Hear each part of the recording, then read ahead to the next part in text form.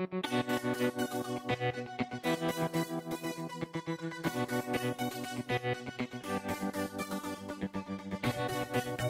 so today is the culmination of a 3-day hardware hackathon in partnership with Intel, ABP Food Group and obviously DCU Innovation Campus.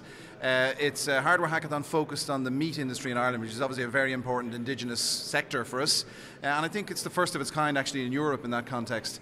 So over the course of the last 50 odd hours, various teams have come together from a diverse range of backgrounds and disciplines, whether it be software developers, hardware engineers, designers, obviously agricultural people as well, to look at the future of beef and how the Internet of Things is going to affect what is a very large industry in an Irish context anyway. So the first prize is a €10,000 cash prize, and that could be supplemented as well with another €5,000 cash prize from Intel if the winning project is also the project that makes the best use of the Galileo Internet of Things technology that they've developed. Well, the Internet of Things is like to say, but many technologies, it's already here. It's just not widely distributed yet, and it just means that we're going to have smarter and smarter systems. It means, in terms of data, just a massive increase in the rate of data that's going to be captured on the internet itself. But I suppose it gives us all opportunities to actually make smart homes, smart industries, smart transport. Everything has this added level of smartness now because we'll be embedding smart devices through chips like the Intel Quark chip and Galileo board in everyday devices itself. I think there's a unique opportunity for Ireland to do something with this, and the universities have a key role to play.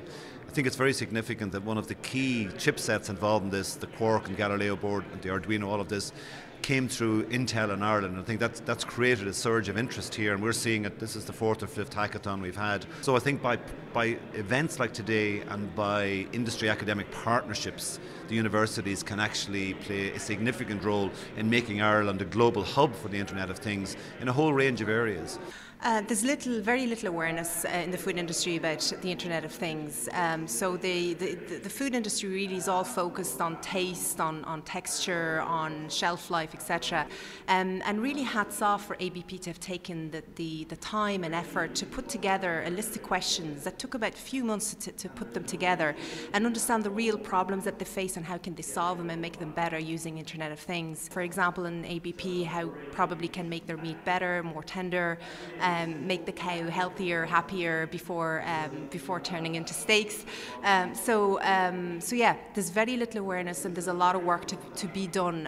The thing that's interesting from our side of the fence, from the Intel side of the fence, is that we have a belief and a trust and a knowledge based on our own experience that if you can take things, make them smart, and connect them to the internet so that the data about them is unleashed, then obvious value is created and a whole pile of not immediately or early obvious value is presented. And so when I look at the range of stuff that was presented here today, for example, from tracking the degree of fullness of oil in a container and whether it's worth picking it up now or not, or it's been stolen, or whether water's being added to it inappropriately, or the sticking a sensor into a piece of food to determine whether it's tender or not. These are things that are being brought into the data world, and then by unleashing that data,